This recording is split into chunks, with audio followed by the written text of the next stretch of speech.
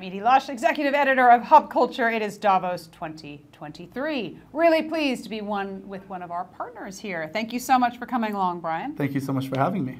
So you are the CEO of Ahura AI.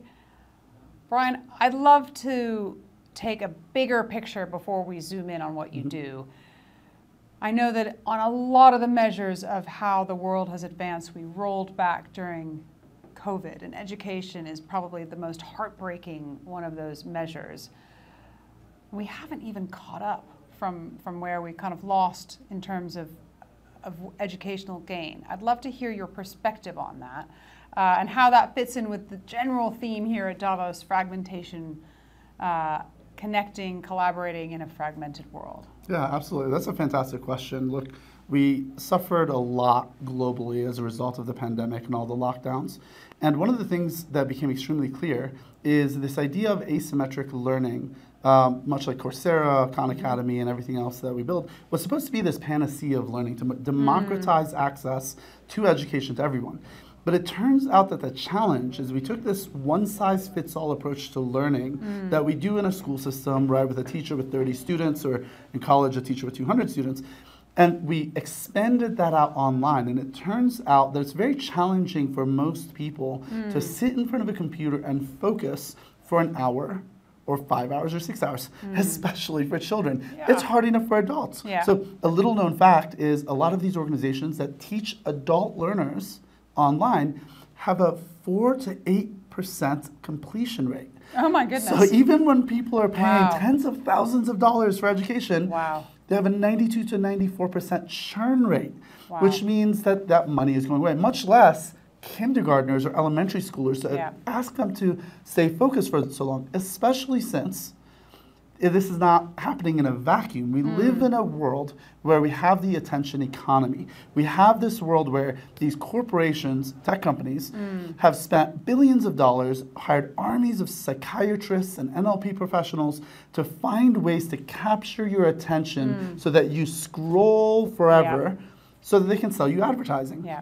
And so every time someone sits in front of a computer and their Facebook goes bing, Bing, bing, yeah. or their YouTube or what have you, they Yeah. get distracted. We all know the We don't do cost as of well. context switching Yeah. and so forth. And so that's a really big challenge. And of course, now there's an entire generation of students who are behind, who are trying to catch up, and we have to find a better way. And it's extraordinary because that isn't just limited to one culture. I remember during the pandemic, I interviewed some students in the Himalayas, really struggling with physics, whether there was, whether they could get connection, whether they could actually see their teacher, how do they do it online?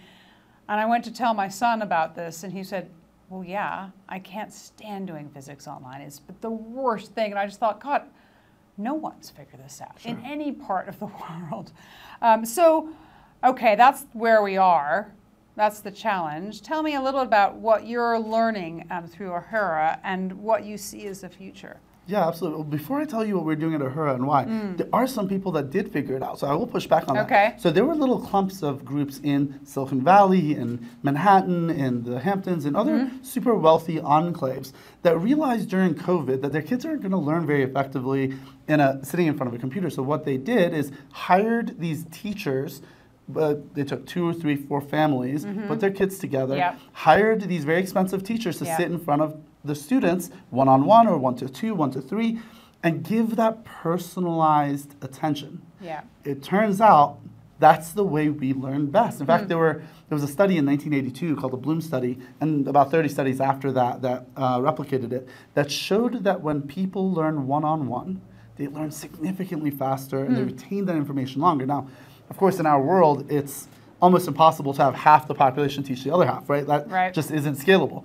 And so what we did at Ahura is we thought, what if we apply emerging technology around cognitive science and artificial intelligence to replicate that one-on-one instruction? So if you're sitting there in front of your mom or in front of your teacher and you get distracted, you pull out your phone on Facebook, your teacher will say, hey, put that away, let's focus. If your eyes glaze over, the teacher can see that when they're sitting one-on-one. Of course, if they have 30 students, they don't have the time to give that personalized attention to everyone. And so at Ahura, what we decided to do is create that hyper-personalized education, give that power of focus back to the individual so that they can learn 3 to 5 times faster than traditional education. Now, if we applied this to corporate learning, it turns out as a worker, you need to constantly upskill. You need to constantly learn new skill sets. And for corporations, there's a value in upskilling your employees so they're more productive. And so there's a win-win there. Down the road, we're definitely looking forward to applying this more broadly to entire populations. Interesting. Why is education so important to you, Bryan? Well, you know a little bit about my history, and that's, I think, why you asked that question. For other people that might not, I was born in a tiny village with no running water and no electricity. We escaped to the country of Iran, went to Turkey, lived in a refugee camp for a couple of years, and I was incredibly fortunate. We got our political asylum, and we came to the United States, where I suddenly had access to the American education system and access to opportunity. As people much smarter than me have said in the past, genius and capability are evenly distributed across the world, but access to education and opportunity are not.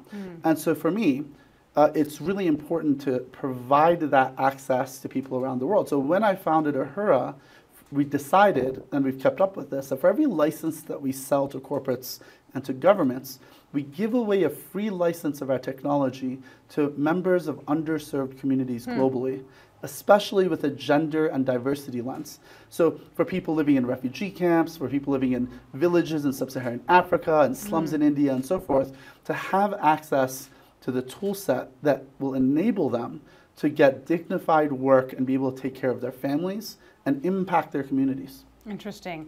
So I know that it's not just education that you care about. You care about trust in the internet. You think about a lot of different things. Tell me about some of your more philanthropic activity. Sure, absolutely. Well, so being an artificial intelligence expert and being in this space, I recognize that we can use AI to massively improve the human condition. But unfortunately, like with any technology, it can be used to hurt society or potentially even cause existential risk and the extinction of the human race. And so, which is not a good way to No, end. it's a terrible thing. Let's pause on that. Don't want to do that. Exactly. I mean, I don't want to live in a bunker, and it would be terrible if this human experience was to end. And so one of the things I decided to do is I launched a nonprofit called Digital Guardians. Richard Branson very generously let us do that on his island, on Necker Island. He participated as well and helped with the launch of this nonprofit. And what we did is very much the intellectual successor to the elders. And we brought together the elders of the artificial intelligence community. So AI experts from Microsoft, Google, Apple, Amazon, OpenAI, SpaceX, and so forth to come together to basically say, look, guys, we all compete internationally, and that's great. We should continue doing that. But can we all agree that if we accidentally destroy the world with AI, that's a bad thing? And of course, everyone says, yes, that's a terrible thing. That.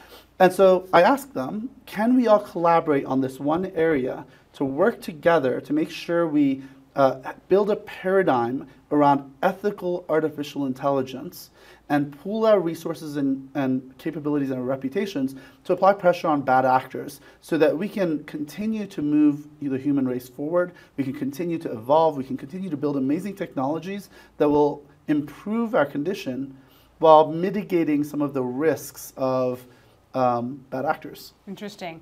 And it's not just AI you care about. You also care about space, which I absolutely love. I wanted to be an astronaut when I was growing up. So tell me about that as well. Sure. Well, so when I came to the country, I was 6 years old. I was very fortunate. After teaching myself quantum mechanics and differential equations in middle school, I began working at NASA at Goddard Space Flight Center when I was 16.